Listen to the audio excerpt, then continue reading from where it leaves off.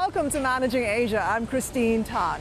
More and more women are changing the business landscape here in Asia. So today we bring back some of the inspirational women we've spoken to in the past to find out what drives them. Noni Purnomo and her family have been running Indonesia's largest cab company, Bluebird Group, for decades. From young, this charismatic third-generation manager doesn't mind getting her hands dirty. Being a leader in a taxi company, we need to be able to know what's really going on the ground. And sometimes we can only learn truly by doing it ourselves. So just to get the experience, to know what your drivers are going through. To know what the driver is going through. The new driver will face the same challenges as I would, right? Not knowing each road in Jakarta, and then also, being able to handle customers who maybe are not in a good mood on that time. Noni mingles regularly with the drivers, continuing an inclusive culture that has been the linchpin of growth throughout the years. If we want to be respected by others, we have to respect them first.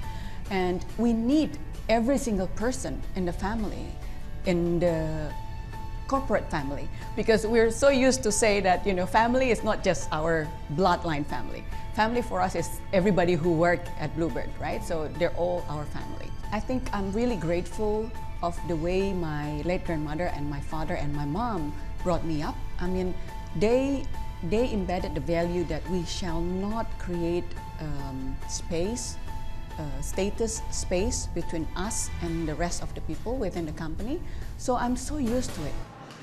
She says she gets her biggest inspiration from her father, Purnomo Prawiro, and her grandmother, who founded the business in the 1970s with just 25 cars. The first time she was trying to get the license, she was rejected because she was not recognized as a business person.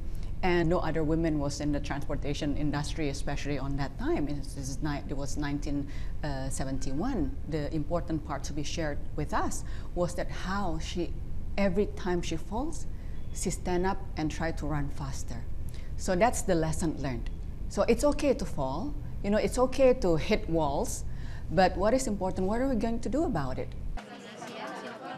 Noni, who has helped to modernize the business, proudly showed me her central control system that maps the location and status of every cab in Jakarta. But heading up the group hasn't been easy. In the years growing Bluebird here in Indonesia, there have been some challenges. Growing in some domestic markets like Palembang, Batam, for instance, have been rather hard to conquer. You've had to meet unruly behavior from mob drivers, not to mention protests. As a woman, how do you deal with these volatile and potentially explosive situations? Were you ever afraid? Of course, I faced some doubts, but since I was young, we were trained, especially one of the values that my grandmother taught us was that every time we face problem, we see it as a challenge. And once we can overcome the challenge, that means we would just grow better. Of course, I had my worries and things, but then again, every time we open a new branch, it's for the good cause, right? And so if we have a good intention, I strongly believe that it's gonna be okay. And honestly speaking, being a woman in that kind of situation has benefits as well. In what way? Well, for example, like Bali, when we had a demonstration and we had to do negotiations, and being the only women in the room, I think makes a difference. We can bring coolness, like the motherhood kind of energy. So the people who were really angry and really want to fight in the beginning, because I was just smiling at them and shaking their hands, and they just couldn't hit me, right? So that's one of the women traits that we can leverage, actually. Do you think these explosive situations have sort of helped you prove that you had the mettle to take over the family business? Do you think these situations help to prove that you had the guts to take over the family business?